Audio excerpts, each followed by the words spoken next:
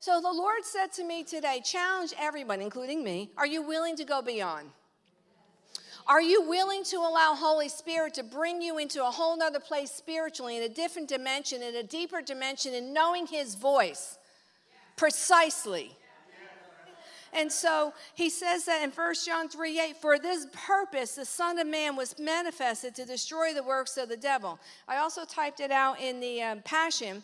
But the one who indulges in a sinful life of the devil, because the devil has been sinning from the beginning, the reason the Son of God was revealed was to undo and destroy the works of the devil. So Jesus came to destroy the works of the enemy and to equip us.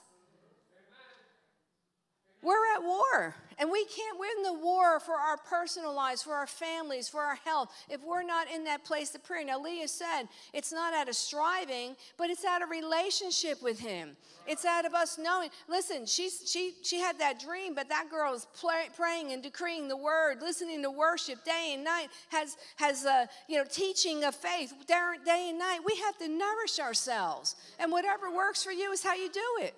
But we need to nourish ourselves and know that we serve a God who is the great I am, who's the beginning and the end, who's the Alpha and the Omega, who's our healer, who's our deliverer. He's our shalom.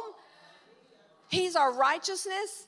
Listen, he's like, listen, I'm with you. I'm on your side. I'm working with you for your breakthrough. But don't give up, because there's a prevailing prayer. There's praying because there's times, you get something quick. Then there's other times we are warring. We've been praying for land for 20-some-odd years.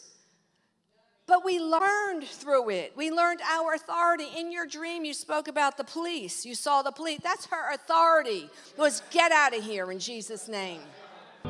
So we also have, you'll see how Holy Spirit moves in dreams. So Leah, as you know, has been battling with cancer. And the doctors have given her a death sentence, but God. So I want Leah to share now what the Lord has done for her. So, besides the original diagnosis of the cancer, for the past 2.5 months, I've been battling extreme fatigue and exhaustion, where I had no energy to even push myself up off the bed, get dressed. Just eating something would exhaust me to the point where I would have to sleep all day and all night. And I just kept pressing into God, and it really got to the point where I couldn't even have the energy to read my Bible and pray. I was just totally depleted. And thank God for being rooted in a church where I had people that have come alongside me and lifted me up when I couldn't. But the Tuesday before Thanksgiving, I had a dream.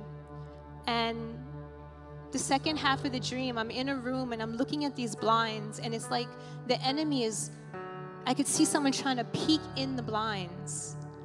And even the bar on top starts to turn like a little camera looking in my room. And I hit it with the pillow and I run out the room.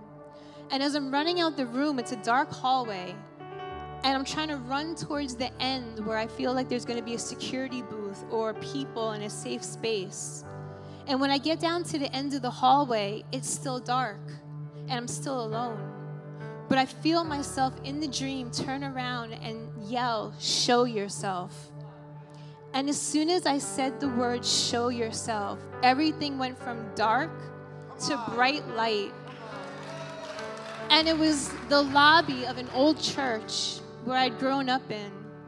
And there was a security booth there. Now everything was bright light. And as I turned to my right, I saw a policeman.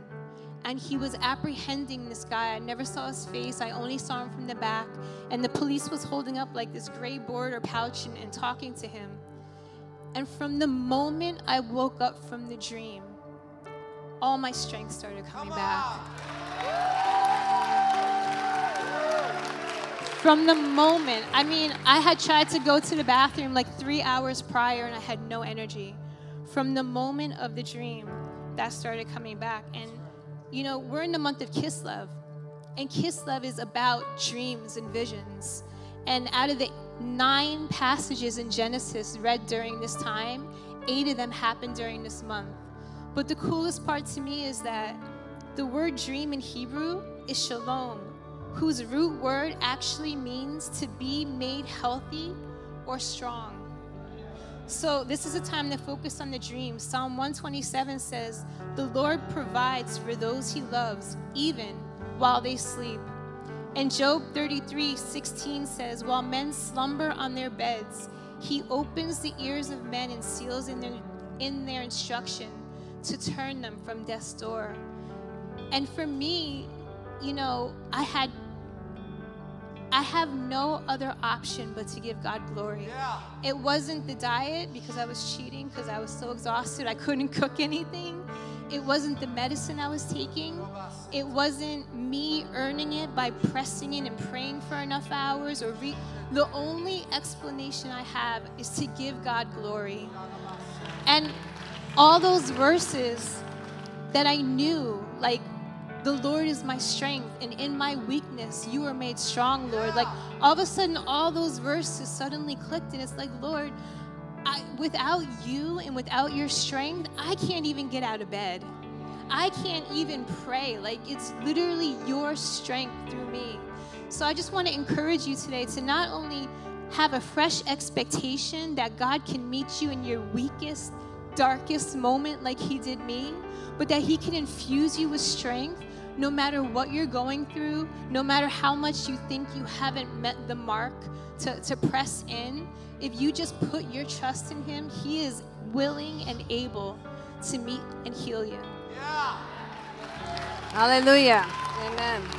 I don't know if you recall, the past couple of really months, they had to bring her in on a wheelchair and take her out because she couldn't walk. So we give God the glory. So again, our expectations in him, not in man. I mean, you know, we're all conduits for him, but I'm telling you, he's here to heal us.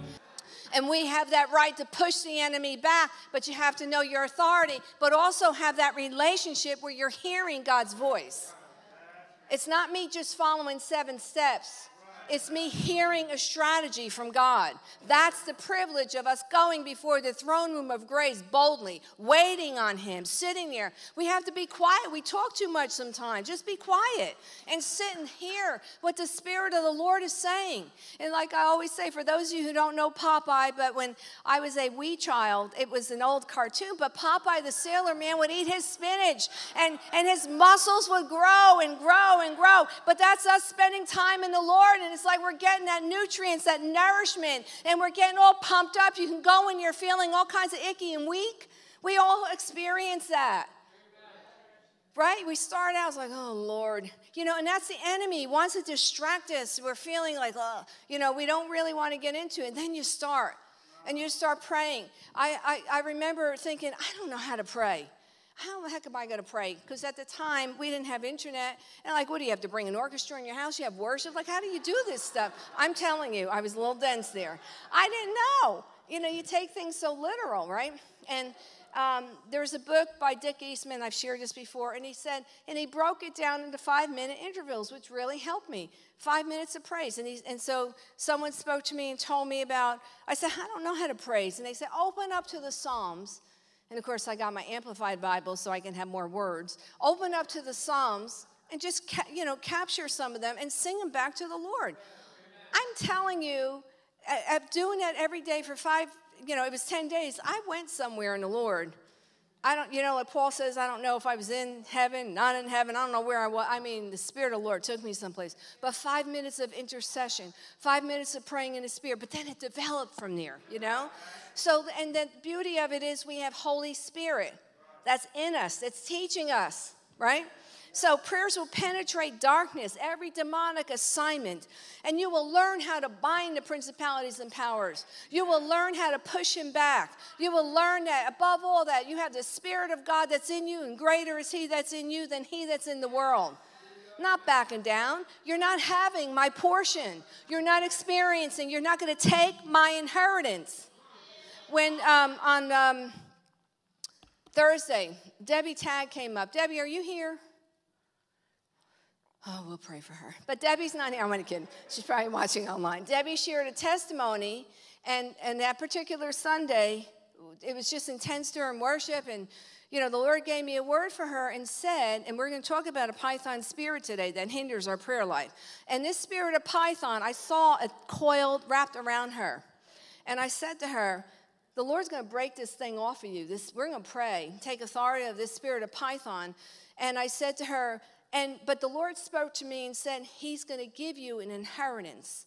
Well, so there was more to it. So what had happened was her boss that day was talking about his wife. They wanted to gift her a condominium, her inheritance. She said, I have no inheritance for my son. And there were a series of other wonderful testimonies of monies that came in, but it wasn't until we broke off that spirit, that a python, that hinders our finances, it hinders our prayer life, and things turned around. She has a condominium that's hers. Her stove didn't work for 10 years. That week, her stove started working. Her son got a raise, and she got a very large gift, a bonus that following week. That was all from taking authority over this spirit, but it comes from revelation and that hearing the voice of the Lord and saying, this is what's going on here. That's for all of us. The enemy hates marriages. He hates family life. Everything that is something that God wants us to have in restoration, the enemy comes against and lies to you and says there's no hope. Lies to you and say there's no way out. There's a way out, and it comes through us spending time with the Lord and getting revelation, and then being with a community of people that know how to pray and plow and break things through.